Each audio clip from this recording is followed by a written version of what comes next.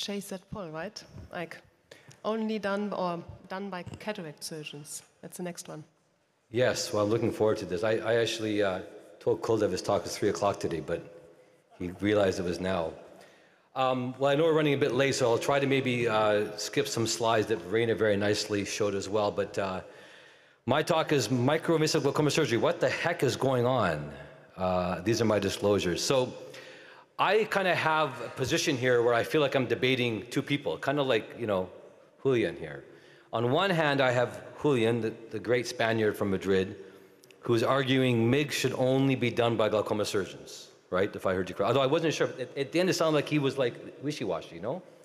Kind of, you know? So, to me, it sounded like that. And then we have the Stanford professor, Kuldev Singh, who is arguing MIGS is not essential in a glaucoma patient practice. So I'm trying to put this together and understand what exactly is the message here.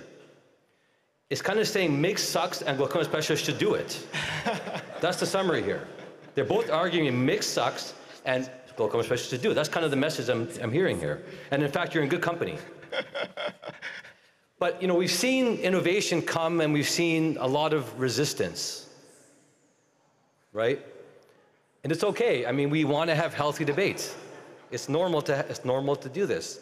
But we have to try to understand what is the answer. So we've heard this before many times, right? Make glaucoma great again. What does that mean? Well, this is when glaucoma was great.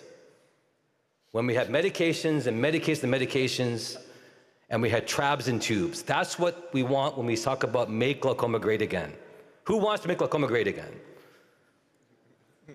Well, we want to know the truth. What is the fact and what is the truth? Well, this is a bit of a shifting ground, right? As the great philosopher Friedrich Nietzsche said, there are no eternal facts as there are no absolute truths. Think about that. I mean, it's maybe your truth, but is it the truth? Because we all come to this question as people who are biased, and I will admit my bias front and center. We're biased around people we're around our own confounders we have, assuming that, you know, that people have the same thought process that we do, and trusting Fox News over CNN or CNN over Fox News or BBC. So it's very hard to know what is right, and most importantly, we need to recognize our bias, and I don't think we talk about this enough. We show our financial bias clearly, but we also have our own bias, and there are a lot of biases in medicine. It's normal to have bias, but it's also not normal to recognize it, because this can lead to us going down a wrong path. So we must keep an open mind at least, to hear those that maybe don't look like us or act like us or speak like us or come from a different way of thinking. We may not agree with it, but by understanding that, it'll hopefully make our position stronger. And this is an interesting quote. Leading innovation can be quite uniquely lonely and unpopular because most of the time you have to stand by yourself saying everybody sees the world this way and I see the world another way. Well, that's how it was many years ago. Probably Kuldev feels this more today because I just saw from the audience he's in the minority. But it's okay, this isn't a popularity contest. There is the so-called Gartner hype cycle where we basically match expectations with time, where we have innovation that's exciting, it's sexy, it's cool, it's high tech, and we get really excited. We expect a lot of this procedure, a lot of this technology. It's gonna save the world. It's gonna cure blindness. And we get really inflated expectations, and then we come down because we realize it's not the truth. We get disillusioned, and we get discouraged, and we get negative. We turn against each other. And then it takes some time for us to hopefully do the right thing, gradually understand where this technology or where the innovation leads to, and we enlighten to the right balancing act. That's what we hope to do. So I will focus a little bit on the question of, is MIGS essential or not to glaucoma practice? Well, what does essential mean? I mean, essential means it's very important to be able to do this. It's almost, you know, standard almost to be able to offer MIGS. And the alternative is saying, no, it's not actually. It's not really important. It's not essential. That's the way I look at it. So you're going to hear Kuldev, because I've heard him speak before on this and write on this one. You're going to hear him say, well, this is for glaucoma light. Most patients with glaucoma don't go blind, so why are we getting all excited about doing these procedures for people who have little glaucoma? Most people don't progress. It's unnecessary surgery. And there are 3 to 5% of people who do fast progress, and those are the ones we need to really be focusing on, which I don't disagree with at this point, for a procedure that can lower pressure to actually save them from going blind. And we have decades of trabeculectomy data and not enough on MIGS, and MIGS promotes transactional medicine. These are the things that you may hear today. And we love each other, but we have to have some points to kind of have some drama. So you'll probably hear this, unless Kolev will change his talk. Well, the reality is today, even in the Western world, there's still a long-term risk of blindness from glaucoma. As patients living longer, we know this is still a reality, unfortunately. And we know that there is a significant lifetime risk of being blind, at least in one eye. The numbers are coming down, but they still are, in my opinion, unacceptable for patients that are toward the end of their life. So glaucoma is a progressive disease by definition, and blindness is still an issue. We must remember this as we debate this topic. And the reality is, in most studies, we see progression occurs in most patients. And it doesn't occur fast in most patients, but it occurs. And it also, in clinical trials, shows that, again, majority of patients, whether they're treated or not treated, progress. And I know Kolev shows this slide and says, well, 1/3 don't progress. That's true, but wait a minute, 2/3 do or more. What about the majority here? This is an early patient study here, UK GTS study, showing again that 20 to 35% of patients progress at 2 years. Now remember, this is visual field data. We'll talk about this as well. So 30% is a pretty high progression rate, in my opinion, to decide to treat these patients. But it's not just about preventing blindness. It's not just about fast progressions. And to just think about that is missing the point of treating glaucoma in 2024. There's interesting work in visual field showing the relationship between driving cessation, reading speed, the fall rate, physical activity, and not leaving home increases as visual field loss occurs. These are not advanced glaucoma patients.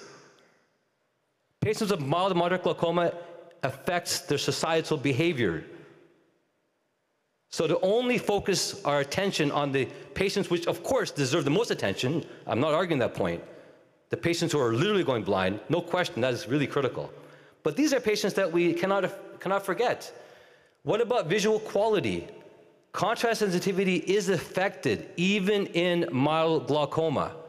Even with patients who have mild visual field disease, they will show contrast loss. Contrast loss affects quality of vision, affects quality of life. So if we can reduce that risk even in mild cases, we are hopefully achieving something for our patients. And even with patients who have relatively normal or reasonable visual fields, relationship exists between structural RNFL loss and contrast loss, even before visual field loss. So think about that. Reducing visual field progression is a good thing. We shouldn't be ashamed of that, even in early disease. And reducing structural loss before visual field progression is a good thing too, even if it's mild. We talk about economics, we talk about the rich, and we talk about the poor, but don't forget the middle class. Because reducing droplets is also a good thing. And if you ask our patients to a T, they will all tell you that. And if you're not for MIGS or SLT, for example, then honestly, you're for more drops. You're for more drops. And that's okay, but you're for more drops. I'll put it point blank.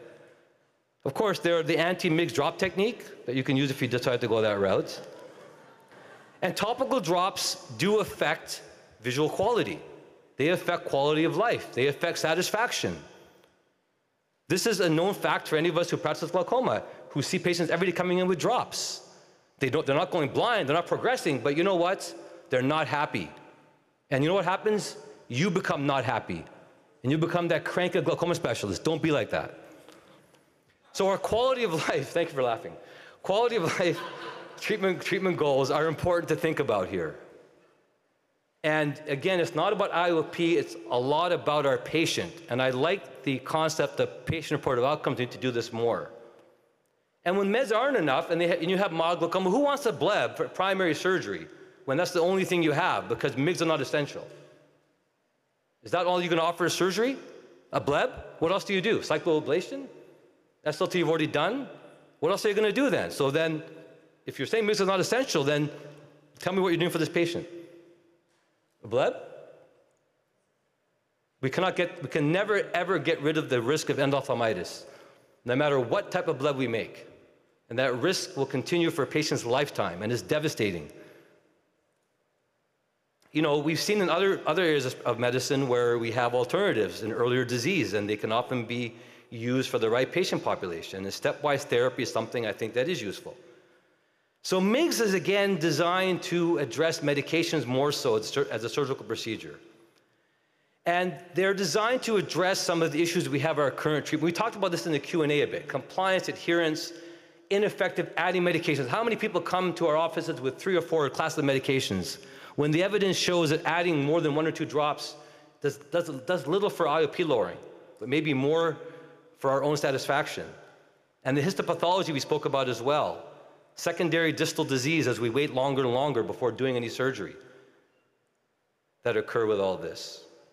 And as I think is really appropriate to say, glaucoma is only young once. You have a chance to address glaucoma when you can do it most effectively when you treat it early, interventionally. And that's the premise of interventional glaucoma.